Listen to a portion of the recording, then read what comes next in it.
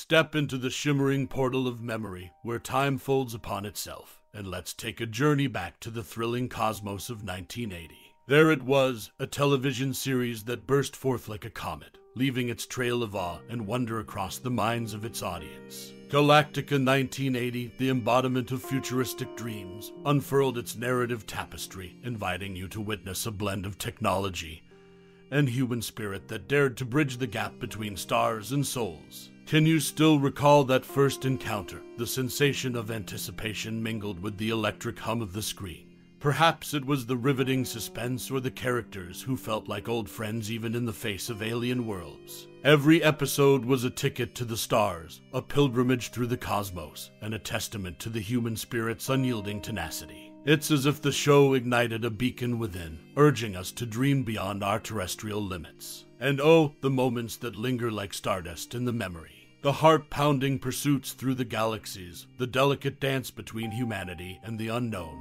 and the moments of sheer brilliance that lit up the screen. Those flashes of brilliance, those unforgettable instances that made your heart race, and your imagination soar, they are etched in time like constellations. But now, let's pull back the cosmic curtain and unveil some hidden stars about the show. Behind the scenes, under the shimmering guise of fiction, lay tidbits that add a deeper layer to the saga. These random facts, like meteorites from the past, hold a charm of their own. They bring us closer to the creators' intentions, the challenges they faced, and the magic they wove into the fabric of Galactica 1980. So there you have it, a glimpse into the cosmic symphony that was Galactica 1980. As we journeyed through its starlit corridors, we encountered more than just a show. We encountered a piece of our own history, a testament to the timeless quest for exploration and connection. So go ahead, let your mind wander to those celestial memories, and let the echoes of that bygone era stir your imagination once again. Spectacular destruction, ingenious budget-strapped sequences in Galactica 1980 in the realm of budget-conscious television production. Galactica 1980 stands as a testament to creative resourcefulness. One standout moment emerges from a sequence depicting the Cylons' assault on Earth. Faced with financial constraints, the show's producers ingeniously repurposed footage from the film Earthquake. By deftly superimposing Cylon fighters into scenes of disaster, they conjured a visually spectacular sequence that belied its humble origins. The brilliance of this approach lay in its cost-effectiveness. The explosive destruction that unfolded on screen was masterfully composed using existing footage. Cylon fighters firing upon iconic landmarks seemed remarkably realistic, all while adhering to the show's modest budget. The synergy of repurposed visuals and original content culminated in an unforgettable spectacle that captivated audiences without draining the production's financial reservoirs. Galactica 1980's creative reimagining of resources extended beyond the screen. The show's cast interwove its legacy with that of its predecessor, Battlestar Galactica. James Patrick Stuart, who graced the screen as a member of the Galactica 1980 ensemble, would later grace the soap opera landscape as Valentin Cassadine on General Hospital. A connection more profound than mere coincidence, Stuart's on-screen father in Battlestar Galactica, John Colicos, portrayed Mikos Cassadine, a character whose familial thread Stuart continued to weave in the soap opera realm. However, not all aspects of Galactica 1980 boasted seamless execution.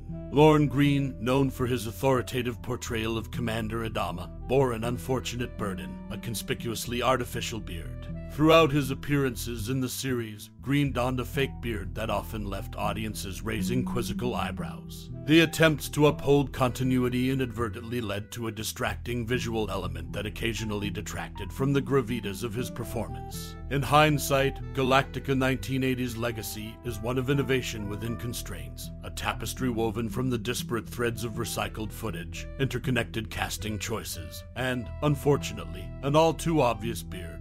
As the show navigated the labyrinthine realm of science fiction television, it left an indelible mark on the genre's history, showcasing that even in the face of limitations, creativity knows no bounds. In the realm of television history, the 1980 series Galactica 1980 embarked on a turbulent journey of creation and transformation, leaving an indelible mark on the science fiction landscape.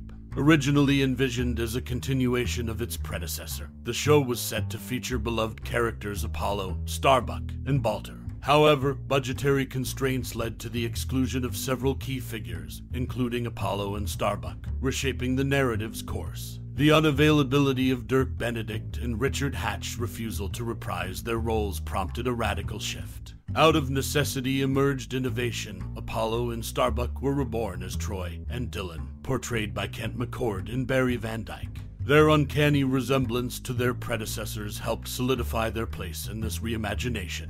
To fill the void left by Balter, the cunning Commander Xaviar emerged as a regular adversary, adding depth and tension to the storylines. While the original concept involved Commander Xaviar tampering with Earth's timeline, and the dynamic duo of Troy and Dillon racing to thwart him, this idea eventually fell by the wayside. Yet, this discarded notion planted a seed that would later sprout into something remarkable. The concept's remnants inspired none other than producer Donald P. Bellisario, ultimately leading to the creation of the iconic series Quantum Leap. Beyond character transformations and temporal conundrums, the show's unique vehicular creations became an emblem of its ingenuity. The sleek turbocycles, fashioned from modified 1979 Yamaha MX 175 motorcycles, darted across the screen, leaving an indelible image. Astonishingly, only 2 of these modified marvels were crafted, their scarcity amplifying their mystique. Plans for a half-turbocycle, suspended from a helicopter for a realistic takeoff, remained tantalizingly incomplete as filming commenced. Such is the tale of Galactica 1980, a series that weathered budgetary storms to reinvent itself, sparking inspiration far beyond its original trajectory. The remnants of its discarded ideas went on to shape the landscape of science fiction television.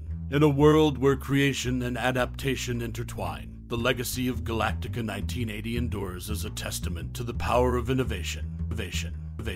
Galactica 1980, a short-lived odyssey in the skies in a bold attempt to recapture the galactic magic of its predecessor, Battlestar Galactica. The television landscape introduced Galactica 1980 in the spring of 1980. A spin-off that transported viewers 30 years into the future. The series aimed to continue the interstellar journey of the colonial survivors, but the stars did not align as expected. The show marked a reunion of sorts, as Lorne Greene and Herbert Jefferson, Jr. reprised their roles from Battlestar Galactica as Commander Adama and Colonel Boomer, respectively. These familiar faces provided a bridge between the two narratives, offering a sense of continuity amidst the time jump. However, the series encountered turbulence early on.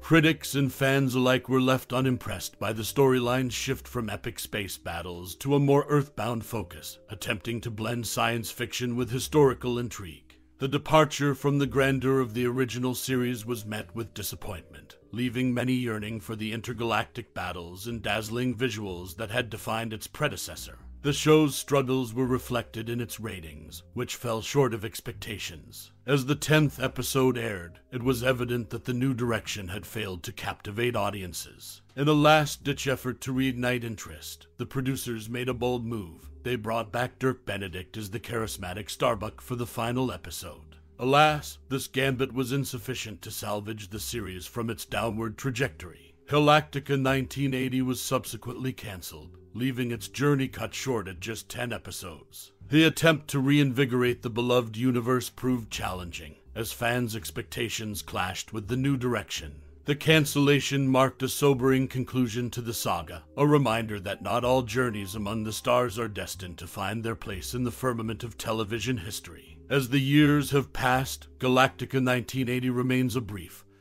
but intriguing footnote in the annals of science fiction television, serving as a reminder that even the most esteemed franchises can falter when attempting to redefine themselves. It stands as a testament to the delicate balance between honoring the past and charting new territories, a cautionary tale in the ever-evolving realm of televised storytelling. The return of Starbuck, the final episode of the 1980 TV series Galactica 1980, stands as a rare bright spot in a show that otherwise languished in the shadows of its predecessor's success. Despite the series facing a tidal wave of negative reception, this episode managed to capture the hearts of fans and has secured its place as the sole redeeming installment in the eyes of many. The curious success of the return of Starbuck lies not only in its plot, but in its reception.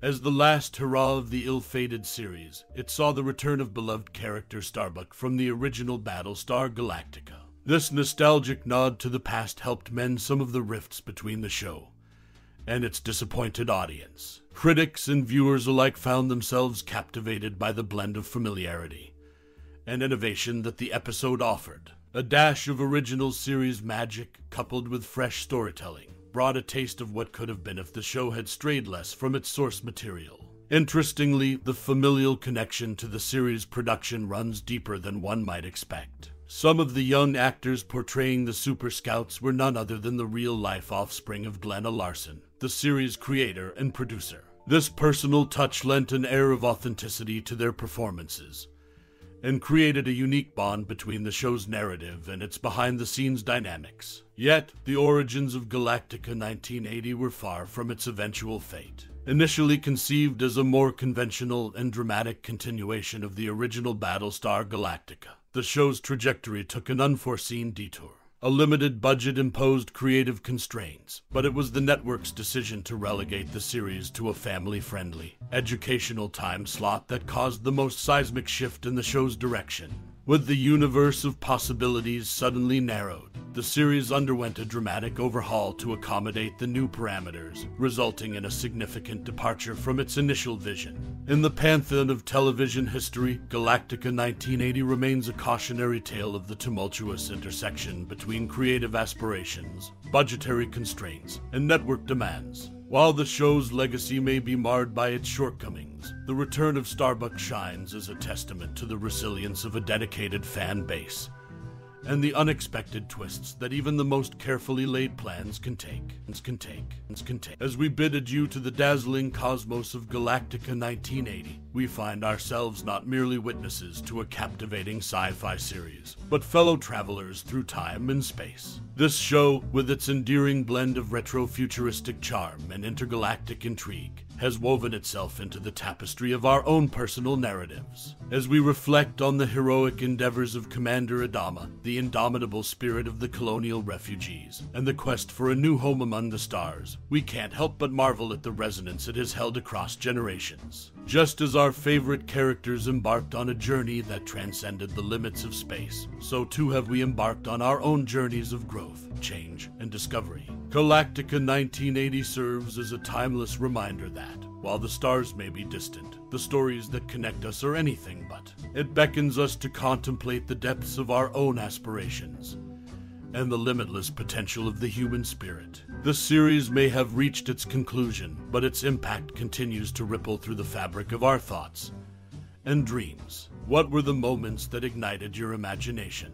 The characters that inspired you to push beyond your boundaries? As we part ways with this stellar odyssey, we invite you to share your most cherished memories, musings, and insights. Your unique perspective enriches the legacy of Galactica 1980 and adds a vibrant hue to the universe it crafted.